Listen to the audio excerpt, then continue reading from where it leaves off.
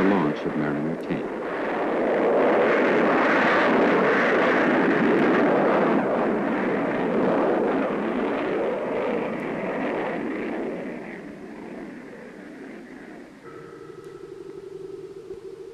These photographs of the Earth were taken to test the cameras that were to photograph both Venus and Mercury for the first time.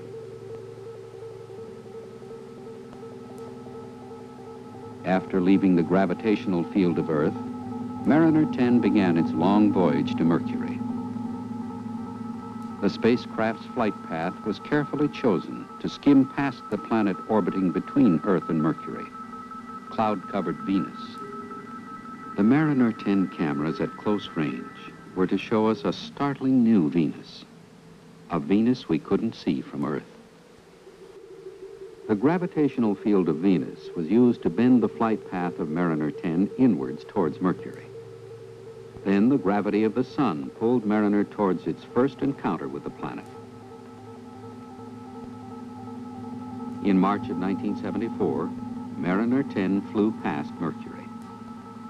During the next year, it would perform 2 more flybys.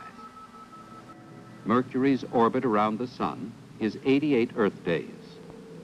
Mariner 10's orbit was twice as long, or 176 days. These synchronous orbits allowed Mariner 10 to fly past Mercury a second and third time.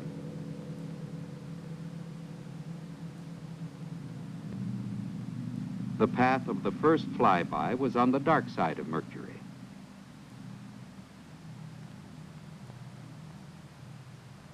The second encounter sent the spacecraft past the light side of the planet specifically for photography. After another 6-month journey around the Sun, Mariner 10 made its third and final encounter